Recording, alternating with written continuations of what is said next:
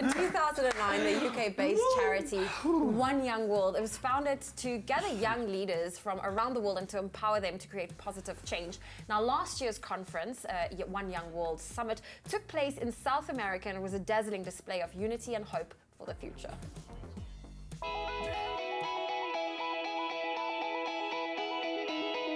365 days have passed since the last One Young World. This year, in 2017, we find ourselves in Bogota, Colombia, where the best young minds and young leaders from around the world will come together to share their ideas with some of the most influential leaders of our time.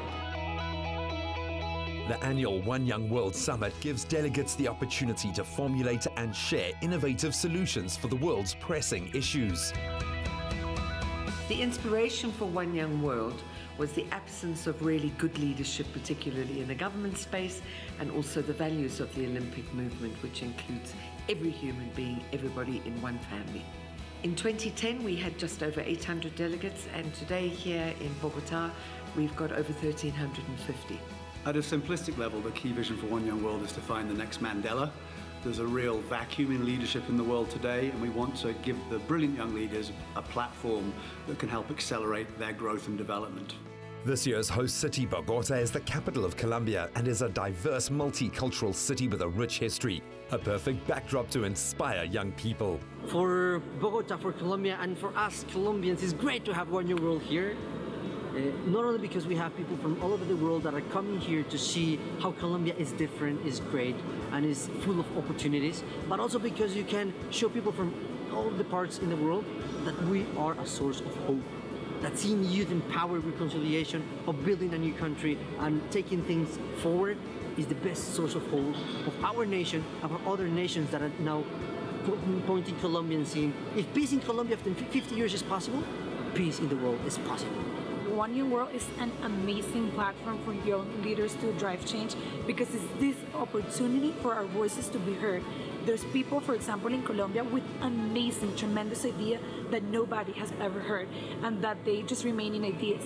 One Young World is the perfect scenario to collaborate with other young leaders from around the world and especially to take those ideas and turn it into realities and also to scale up. I'm the perfect example with the Biz Nation.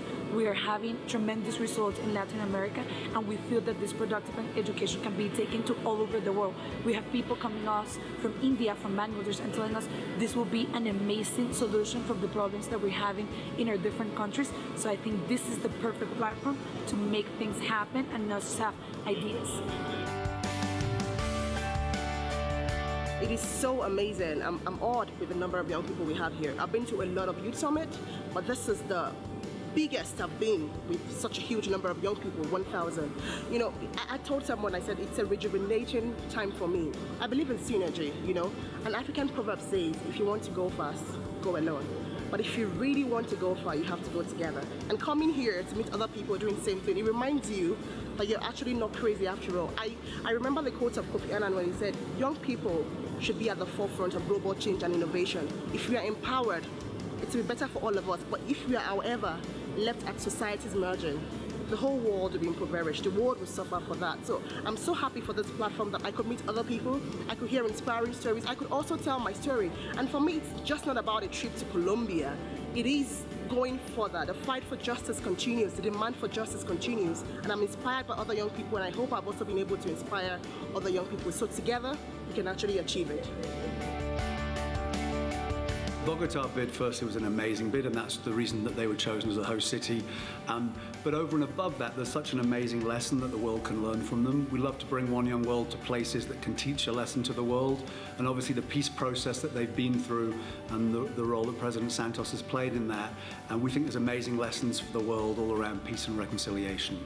I think that from the theme of peace and reconciliation will flow a lot of peace-building work around the world. Already we've seen projects today that are probably bigger in scale and more impactful than anything we've seen in the last 12 months. With such positivity and innovative ideas, these young leaders are the vanguard of an exciting future for the world. It's my feel-good breakfast show. Well, listen, every year the One Young World Summit takes place, and it's a great way for forward-thinking institutions, NGOs, young individuals to get together and really solve or come together to come up with solutions with some of our most pressing issues. And what's really incredible is that Africa also has quite a few, spaces on that stage, if I can put it that way. But here are some highlights.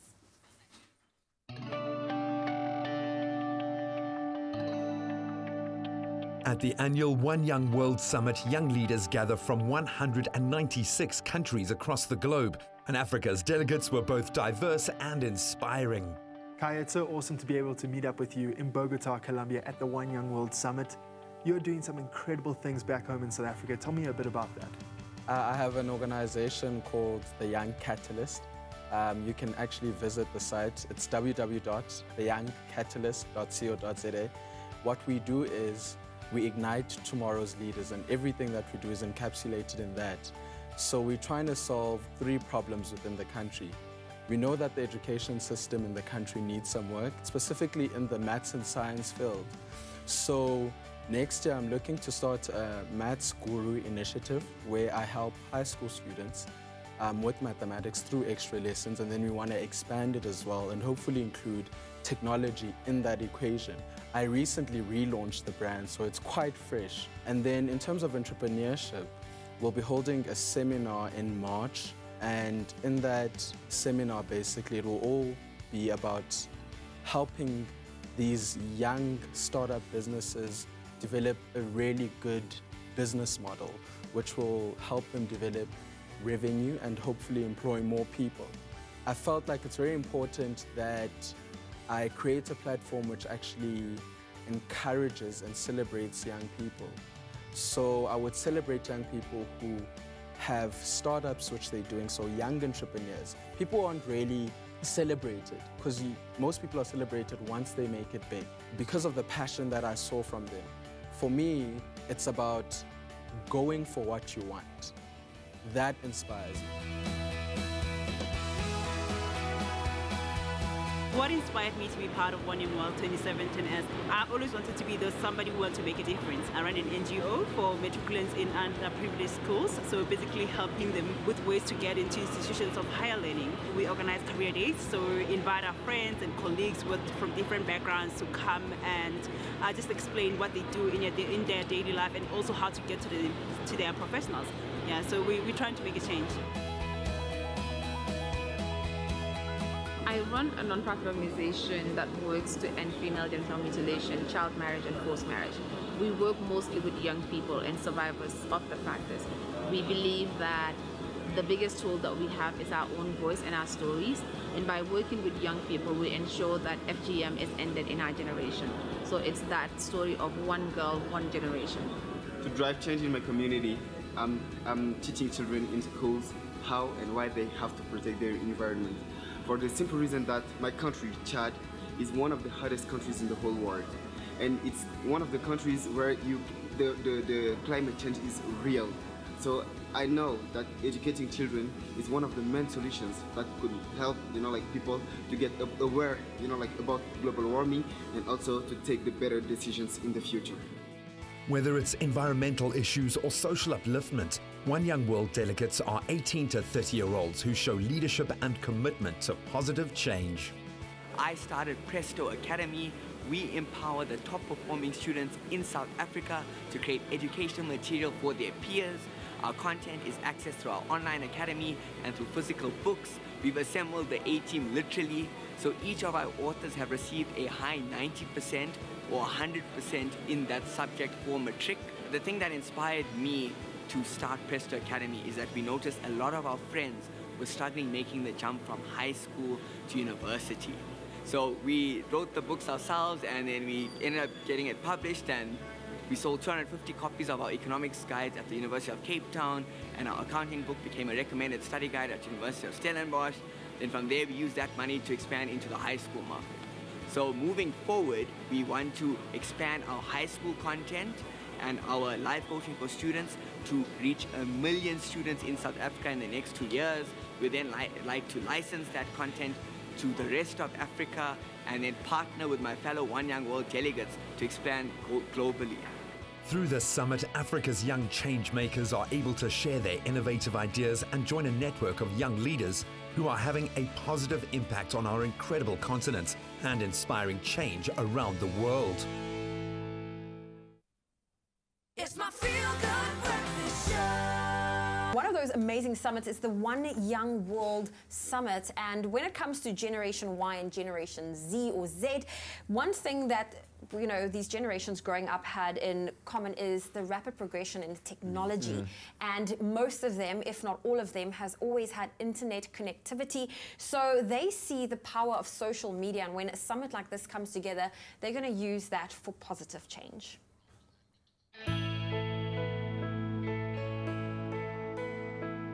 The annual One Young World Summit is a gathering of talent from various organizations and world leaders to debate, formulate and share innovative solutions for the world's pressing issues.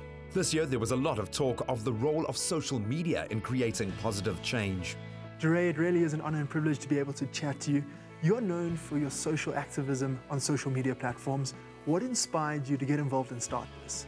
So the police in St. Louis killed a young man named Mike Brown, and that was the beginning of the movement for so many of us. And I was one of the people that went to Ferguson, St. Louis, because I knew that that was wrong. And I used Twitter as a way to help organize and as a way to spread messages and a way to galvanize people. I had 800 followers back then. I have close to 1 million now. And I think about Twitter as a friend that's always awake. So it was my way of processing the world, not just for myself, but also for other people. So what are you currently working on at the moment?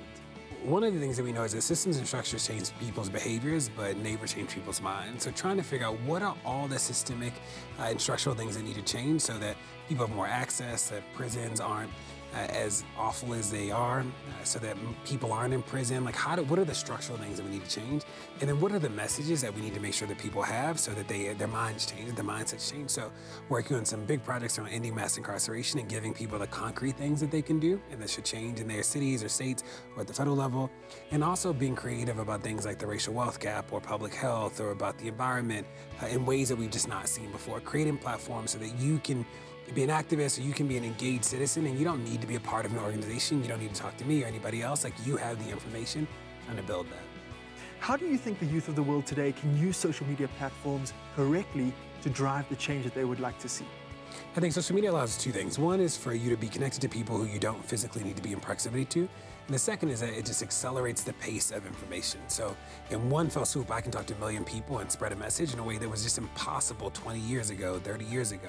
So I'm hopeful that the combination of those things will help spread messages and help get people awoke about these issues in ways that they weren't before. I also know that social media doesn't just replace offline organizing, that there will always need to be people who physically go to the meetings and physically sort of protest in the street and run for office.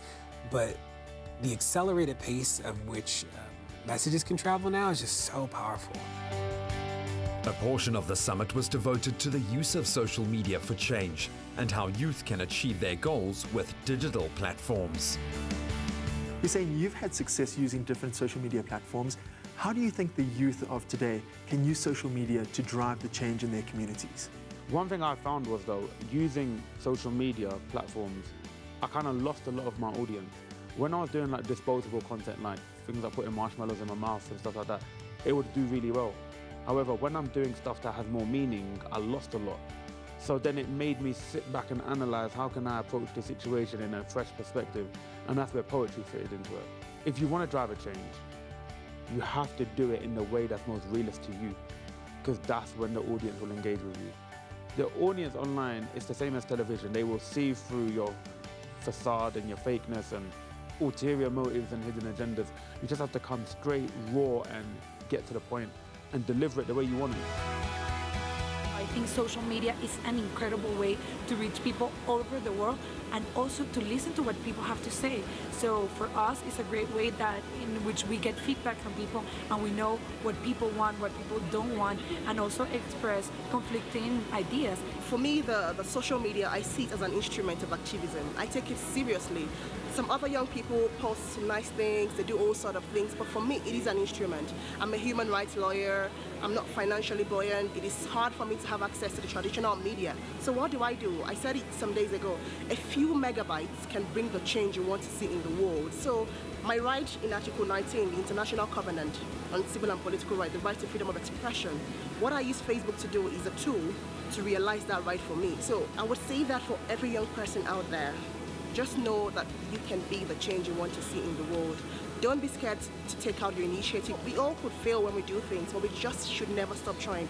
Hope endures, keep doing what you're doing, and together we can make the world a peaceful place where everybody's rights are respected, protected, and fulfilled. So viva youth, viva. Although the aim of the summit is to help delegates form a global network of young leaders, it also inspires young people to use their social media networks to offer help and spread messages of hope.